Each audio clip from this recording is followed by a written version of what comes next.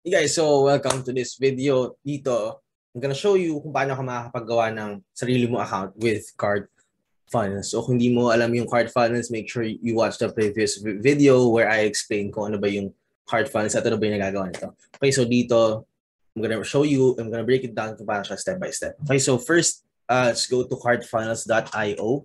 Okay, again, .io, hindi siya .com. Okay, Cartfunnels. .io. And then lalabas tong website ito. Okay, so this is the main page. Now, like I said, meron tong 14-day free trial. Hindi mo kailangan ng credit card kaagad. So, pwede ka nang gumawa ng store. Pwede mo na siya mag-practice within 14 days. Okay, habang hindi pa nag-launch. Or you can even launch your store habang nasa free trial ka pa. It's up to you. Okay, so first, you can press this one or get started now. Kabahala. Ayan. Okay, so dito, lagyan mo lang yung full name mo. Let's say, ayan. Then yung email address and then gawa ka ng password. Make sure you write down your password or isave mo sa notepads mo para matandaan mo. Okay? Submit. Sorry, meron na pala akong account na ganito.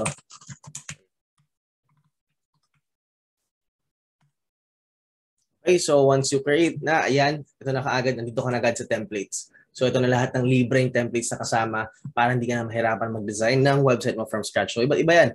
Not just for e-commerce, you will see here, yan, for mga restaurants, mga barbers, nandyan lahat yan. Iba't ibang templates. It's all here, ready to use. Kung may restaurant ka, pwede mong gawa ng website using this.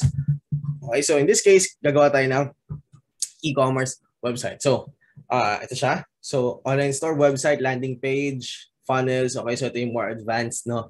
And we're gonna get to that sa later part ng modules dito. Okay, but first, sa online store mo tayo, pinaka-basic, gagawa tayo ng one product store lang. Okay, so this template is designed for the Philippine market as well na optimize siya just for testing one product at a time. And ito yung strategy natin. Okay, so pwedeng ito, but I'll go with this one. Okay, so this one, press view. And ito yung mismong theme. Napakasimple lang niya kung titignan mo. Kasi again, this is just a one product store designed to test one product at a time. Okay, so ito makikita mo siya. Ayan. Okay, about page, contact page. So ayan, may forms dyan. It's a lot better than other platforms. So ito yung product page you'll see here. Alright, so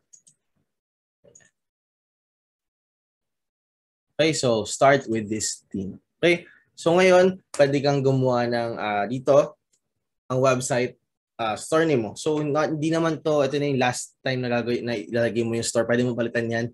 No? So for the meantime, kung ano yung product na nasa isip mo, let's say neck pillow product. Okay? Neck pillow store.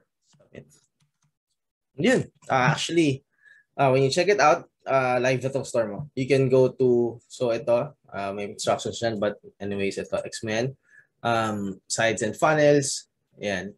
Pwede mo palitan yung subdomain mo dyan. So, meron kang free domain na makukuha. So, domains, and then, ayan, pwede mong gawin, change systems of domain, pwedeng neck pillow, yan.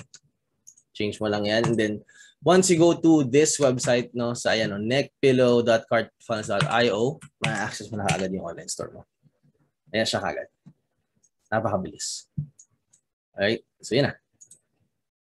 Check out. So I'm gonna show you check out lang. Pakita ko na sa yung difference sa check out ito. So normal e-commerce stores is check out. 3 steps pa ang kailangan mo pagdaanan, which is napakatagal. Okay, sa Cartfunnels, nasa isang page na lang lahat. Okay, so yan. So, put in all the details, and then you'll see here, payment method, PayPal, cash on delivery, pwede ka malagay ng optional kung gusto mo, GCash na whatever you want. Also, pagkada dito is meron tayong order bumps. So order bumps, again, as in-explain ko naman to before, but explain ko dito, order bumps are a way para mas mataas mo yung average order value mo. So instead na yung customer ito lang bibilin, nasa checkout sila, uy, okay itong offer niya na to, gusto kong kunin to. One click lang, ma-add na kaagad sa total billing mo. Okay? And one click, ma-add na siya kaagad dyan.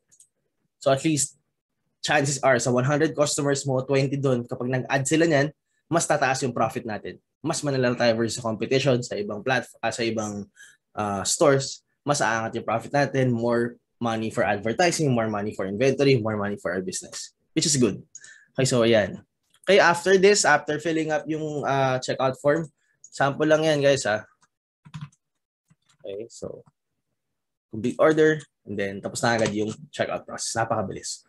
Okay, so that's the one product theme, and yun, you can start editing your store simula dito. Napakadali lang. Okay? So drag and drop lang lahat yan. If nagkamali ka, just undo it. And it's all done. Tapos na siya. Alright, so that's it. Sa next video, I'm gonna show you yung settings for our market. Okay? Or for the Philippine market.